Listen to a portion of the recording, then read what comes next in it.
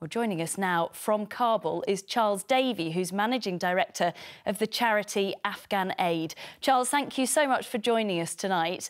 I understand you were in Kabul a year ago when this happened, weren't you? Can you talk us through what life has been like in this year since the Taliban took over?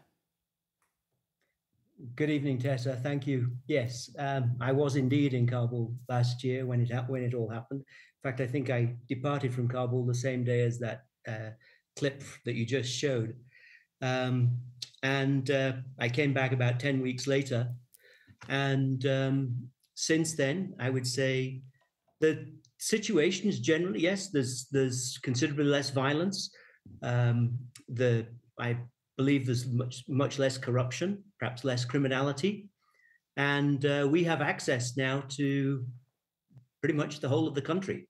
Those places, those areas that were formerly occupied by the Taliban are now accessible to us to provide the services and assistance. How many people need assistance? Because we're hearing of this humanitarian catastrophe, people in extreme poverty, so many millions of people going hungry. What kind of situation are you dealing with there? The UN estimates at the moment that it's about 19 million people who just don't have enough to eat. That figure is likely to climb as we go through to the end of the year. The harvests this year have been very poor. We're in the second year of drought, and as we approach winter, many people are just not going to have enough to eat. Many wells are getting dry, and there's not enough clean water to drink, and the country's in desperate need of assistance.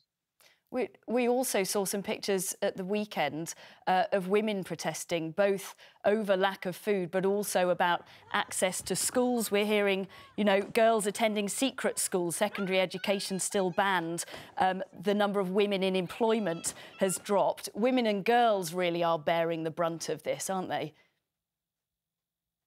That's certainly girls who aren't going to high school. They've been missed for about a year.